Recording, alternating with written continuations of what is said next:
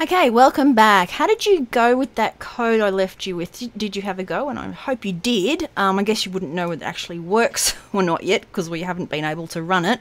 But let me go through basically just following from this point on, but for our vertices. Okay, so I'm going to call it UVs ref, and that's going to equal GL gen buffers 1.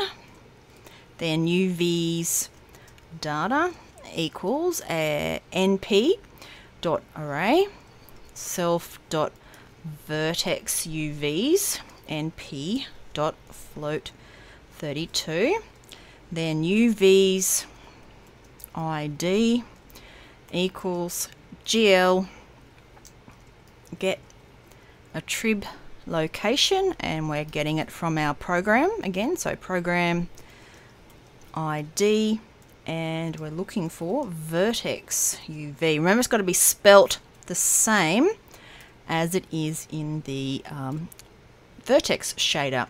Okay, so we can do a GL bind buffer GL array buffer UVs ref, then a GL vertex attrib pointer.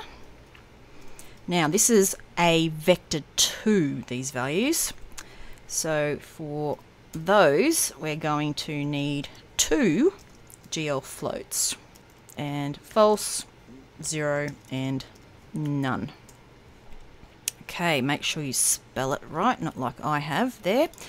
And then GL enable vertex attrib array at UVs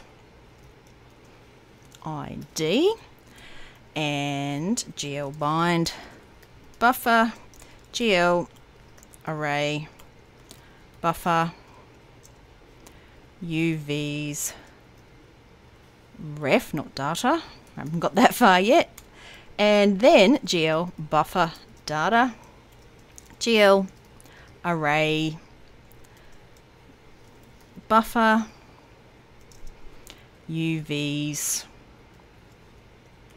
data dot ravel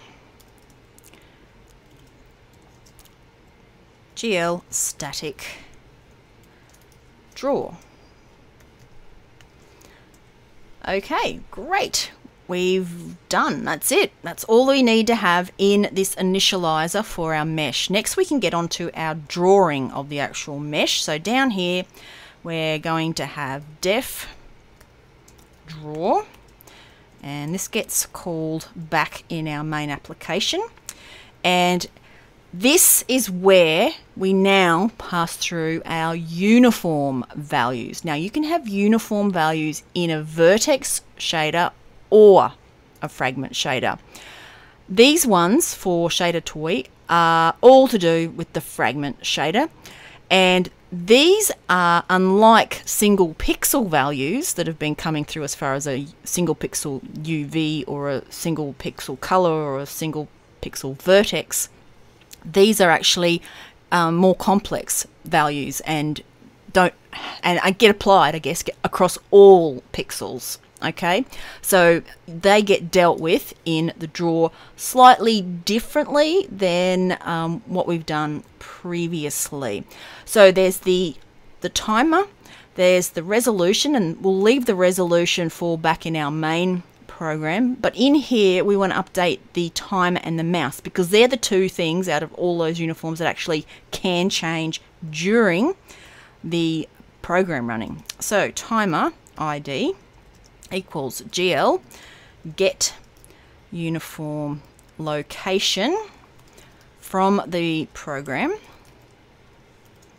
ID, and it's called iTime. Does it sound familiar? Yeah, it sounds familiar because we did some like getting of values, attribute values. This time we're getting our uniform values. So we've got this, and then we go GL uniform 1F. Now it's 1F because that uniform for time is a float. Okay, there. These are two float values, that's a single float value.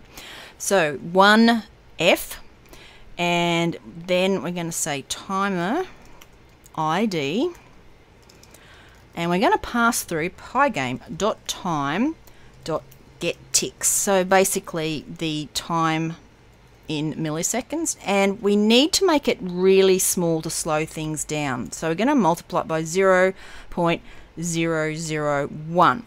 This is the value you modify if you want it to run faster or slower, and that by faster or slower I mean the actual animation that you're seeing in the shader. Okay, so mouse ID now will equal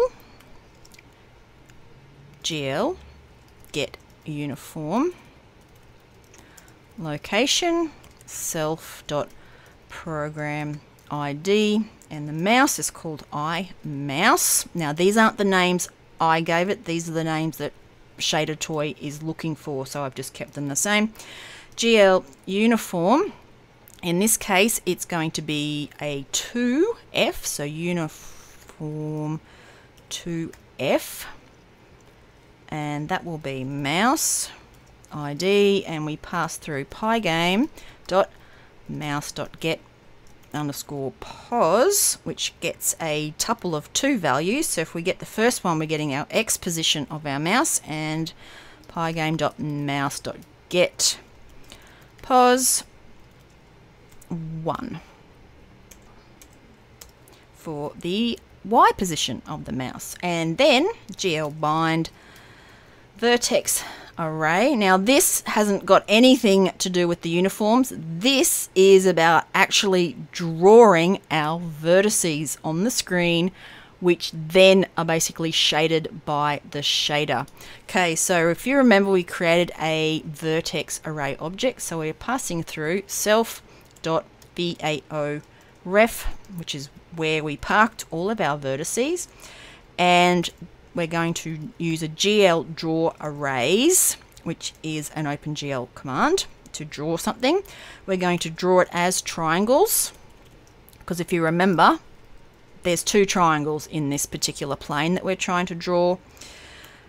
We want 0 as the first index of the values that we're passing through, and we're going to do it for length of self.vertices, which is 6. Okay, so we're basically doing 2 triangles that are going to come out, that should be a plural there too, of the values in the VAO that we've set up the top, and we're just going to do the 6 of them, which will give us 2 triangles. It will give you the 6 values that get passed through to the vertex shader, okay, which are these positions, which then get made into fragments, and then all those possible pixels get sent to the frag, which then colors those pixels and pushes them out onto the screen, or onto the actual mesh itself, I should say, because that's what we're doing. We're coloring that mesh that we've created. If you'd like to support our work, like us on YouTube,